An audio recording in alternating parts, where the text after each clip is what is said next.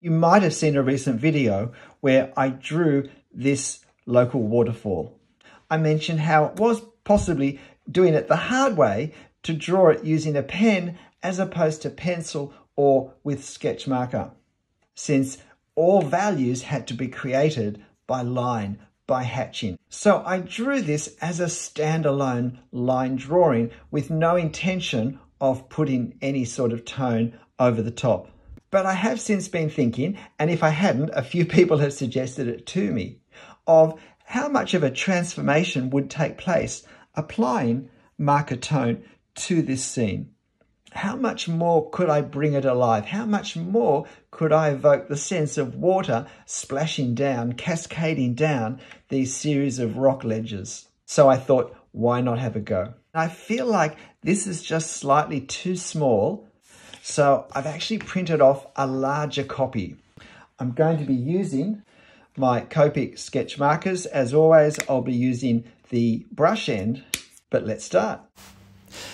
Now, this line drawing will be available on my channel community page. So if you want to screenshot it and print off a copy and have a go applying tone to this scene yourself, you won't have to do the line work first.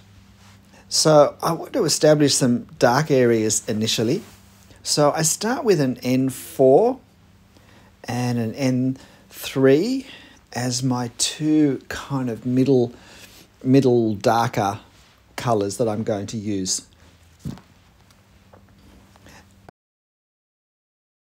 When I started this, I imagined that I would use from N0 through to N6. As it turned out, I didn't use the N6.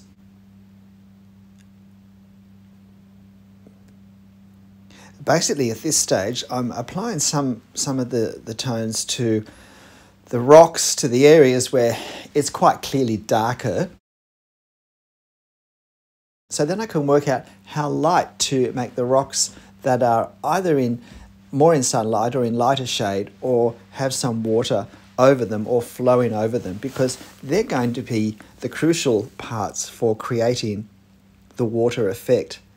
Now, I've also got the situation where I've got water coming down on the left-hand side of the waterfall that's actually in shadow as well. So I need to juggle my values so that those areas still look lighter than the rocks. It's a bit more straightforward where the water in the center is in the sunshine. So it's a fairly straightforward decision to leave that as white. But then we've also got the issue of where the water is thinner and or in shade, and so it's not white. There are shades of grey, albeit fairly light ones. At this stage though, I'm still just trying to establish some of these darkest areas. When we apply tone, it's good to try and apply it over the whole scene all at once. And that's because we read tone. It has its effect in relation to the other tone around it, the same way colour does. Is this tone going to look light or dark? Well, that's going to depend on the tone next to it. If its value is much darker, then this one might look quite light. But if it's surrounded by white paper on all sides, it's going to look much darker. So we can't really tell how something's going to look when it comes to value until we see what value we've put next to it. And so that's why it's a good idea to keep moving over our whole scene and to try and establish some of the darker areas first. It does mean often we have a lot less adjusting to do later when we decide that there's way too much mid-tone and we have to darken things to get the dramatic effect or simply the realistic effect that we're after. The other important thing is to leave the lightest areas until we have the concentration and the knowledge and maybe the warming up to do them well. Simply because we can't make them darker. Once we've put something on our whites and our light areas, well, there's no going back. So we want to be as restrained as possible. So they're the areas where I do often go lighter than I intend to, just in case I haven't quite got it right. So I'll use the N0 instead of the N1, thinking, and I'll come back with the N1 if I think it needs it. And sometimes I do and sometimes I don't. Sometimes I leave it, sometimes I might just do a second coat of N0 and just marginally darken the value. And I find that that's right, and it's better than if I'd gone straight in with the N1. So when it comes to our lightest areas, I tend to be cautious.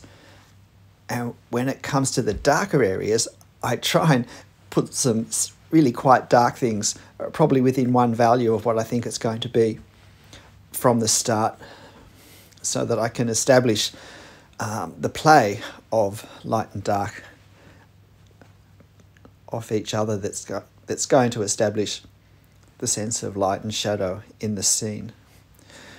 Now, of course, this water is basically created by negative space. It's created by the shapes and the shadows around it. We don't actually draw lines to define the water in most cases, or it's not very important to the overall effect if we do.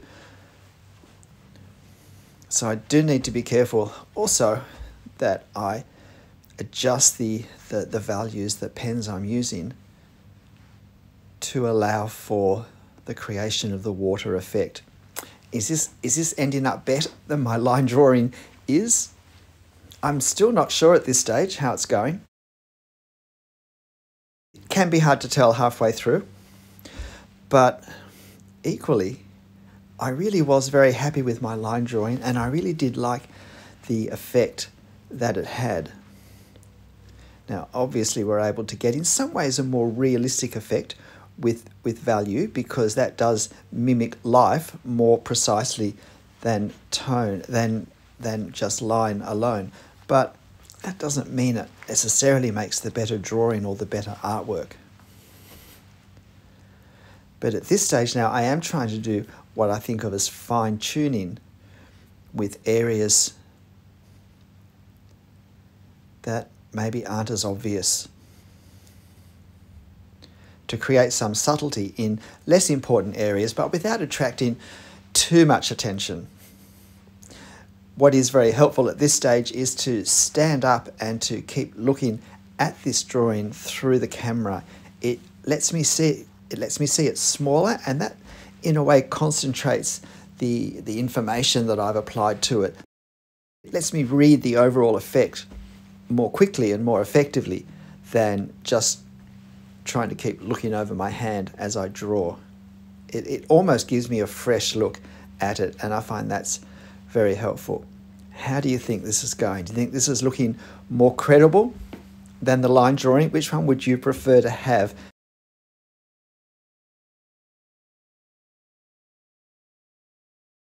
There are some things, such as a sense of reflection, which obviously it's a bit easier to create with this, but then I think there are some things that we lose as well. I think we lose some of the grittiness of line work, some of the strength that it can give.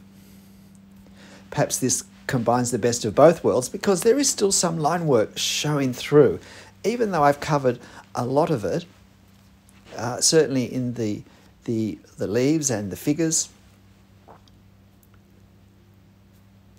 But generally now, because the tonal values are so dark, there isn't a huge amount of line work that's really obvious. It really has a support act now, and this really is all about the ink that's been laid over the top from the markers. So we're getting close to the end. So do you think it's looking better than it did before, just as line? Here we have it finished.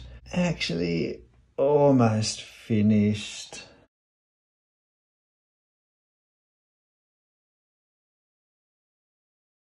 It is hard to know where to stop, isn't it? But I'll call it a day there. So what do you think? Now, normally when I apply marker to one of my drawings, of course, we can't really compare it with the original. But in this case, this isn't the original drawing. This is. And so the question is, which one works better? I might just raise the camera so we can see them a little more closely. Do you have a preference? Line only or line plus tone? I keep seeing things I want to change, or at least soften the effect of. I'm really not sure myself. I think actually my preference is to add a little more line to this first take on the waterfall and to create a little more blackness in some of the darker spots. As it turned out, I only went up to N5 in using my sketch markers. And I think because there was so much line work, it did have the effect of increasing the darkness of the areas where I applied it. So I think that made pulling back from applying the N6 the best way to go. And now I'm not making an excuse, but there is a little more subtlety in some of the areas of this in life as opposed to on camera. But why not have a go yourself?